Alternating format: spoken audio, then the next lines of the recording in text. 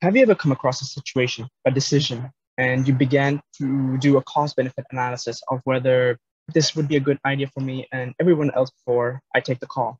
If so, you have applied the ideas of utilitarianism, an idea that focuses on maximizing pleasure and minimizing pain. In this presentation, we will look into key philosophers who have developed the main schools of thought for utilitarianism and look into different examples and evaluate the ideas of utilitarianism. So to begin, the theory of morality, it's basically a theory of morality that bases its principles on the idea that we should support actions that generate and create more happiness for society as a whole. Actions of utilitarianism come through socioeconomic decisions that seek to generate happiness for as many people as possible. It should be noted that utilitarianism does not take into account things such as feelings, emotions, culture, or even justice for the matter. The main focus is on social happiness, and that's the priority. Because we can account for cost and value in utilitarianism, I think it's the most appropriate framework for all business contexts, where in this case, the benefits would be happiness and pleasure from the act, and the cost would be the agony that could be caused by the action itself. Now, let us seek to understand the philosophers who have developed the two key categories of utilitarianism. To begin, let's start with Bentham. So, according to Bentham, the most moral acts are those that maximize pleasure and minimize pain. This has sometimes been called as the utilitarian calculus, which looks at the intensity of the happiness as well, the duration, and how continuous it can be. An act would be moral if it brings the greatest amount of pleasure and the least amount of pain for everybody. Bentham said, an act is right if it delivers more pleasure than pain and wrong if it brings about more pain than pleasure. So by adding up the amounts of pleasure and pain for each possible act, we should be able to choose which is the good thing to do. So in his very simple case, happiness is equal to pleasure minus pain. Now let's look at Mr. John Stuart Mill. So he is slightly different from Bentham in this case, where he said that the greatest happiness principle holds that actions are right in proportion as they tend to promote happiness, wrong as they tend to produce the reverse of happiness. By happiness is intended pleasure and the absence of pain. By unhappiness, pain and the privation of pleasure. Some kinds of pleasure are more desirable and more valuable than others, and it would be absurd to assume that humans are just simply going to enjoy pleasure without looking at the quality of it as well. So Bentham looked at the quantity of happiness, while Stuart looked at quantity and quality in this case. So according to Mill, the quality of pleasure employs the use of the higher faculties, because he believes that humans are going to basically enjoy higher levels of happiness, unlike animals who are just simply going to be satisfied with basic pleasures. So Mill says that the quality of pleasure that satisfies a human is different from that which satisfies an animal, just like as explained. People are more capable of more than animals, and so it takes more to make a human happy. Therefore, a person will always choose higher quality human pleasures and reject merely animal pleasure. So this is the two main distinctions between these two great philosophers. So now that we have understood the ideas that basically would create the two main ideas of utilitarianism, so let's begin. Let's look at Bentham's act utilitarianism first. So within this line of thinking, which is known as act utilitarianism, we're required to promote these acts which will result in the greatest good for the greatest amount of people. So his idea was that we look at the individual alone and the act that they're conducting. And so in this case, we're looking at the quantitative approach of the action, and we do a hedonistic calculation of how much pleasure and how much pain it eliminates, basically. And this will be the ideas of act utilitarianism. On the other hand, we have rule utilitarianism, which was developed by John Stuart Mill. His idea was that the greatest happiness for the greatest number comes from how we can make it as universal as possible, which means that for any rule to work effectively, everybody must follow this rule, and it must be based on good moral principles. And so in this case, it's based on qualitative approach, or higher and lower levels of pleasures. So to create a very accurate distinction, according to act utilitarianism, the principle is basically applied directly to a particular action in a particular circumstance. According to rule utilitarianism, the principle is applied to a selection of a set of rules which are in turn used to determine what to do in particular situations instead. So now that we have touched upon the distinctions, let's look at how these ideas are applied.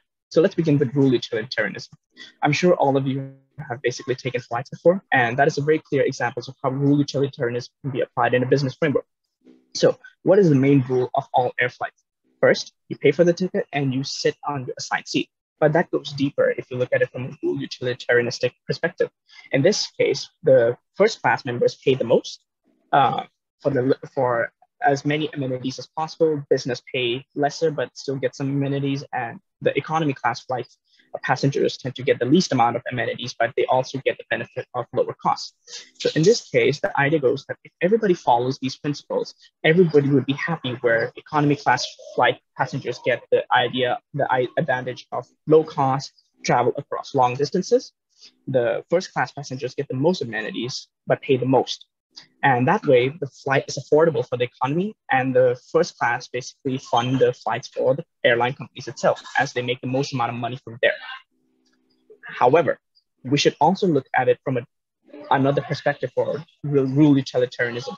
The idea of rule utilitarianism, once again, I would like to remind you, is that the rules must be created and agreed upon by everybody in order to generate as much happiness as possible, right?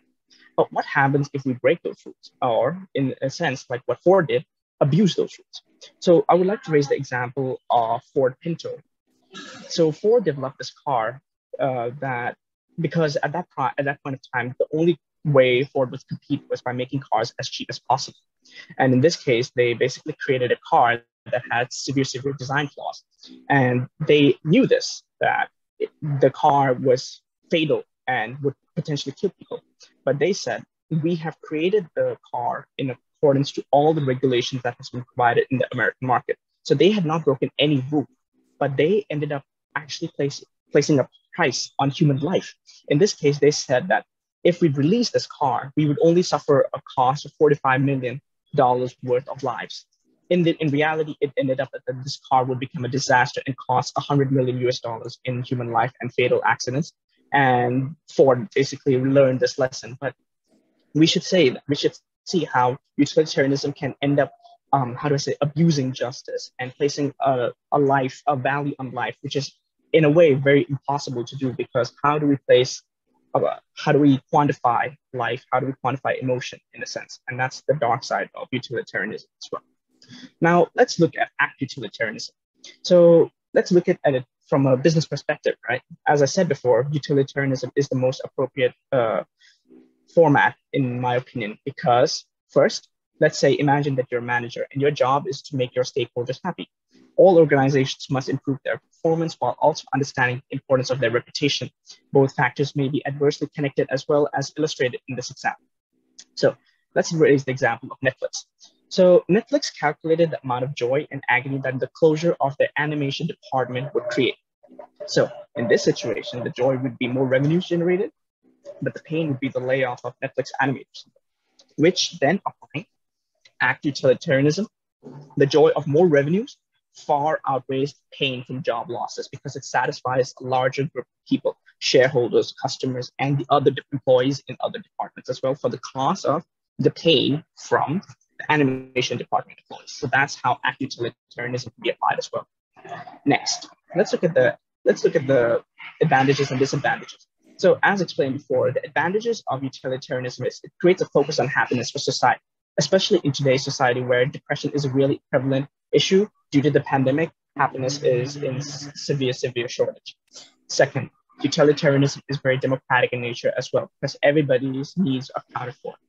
And it is very simple and applicable to a business context. However, the disadvantage would be it focuses purely on the idea of happiness. Sometimes pleasure should not be the priority. It can inhibit progress. If we as a society do not push ourselves out of the comfort zone, how would we ever truly grow?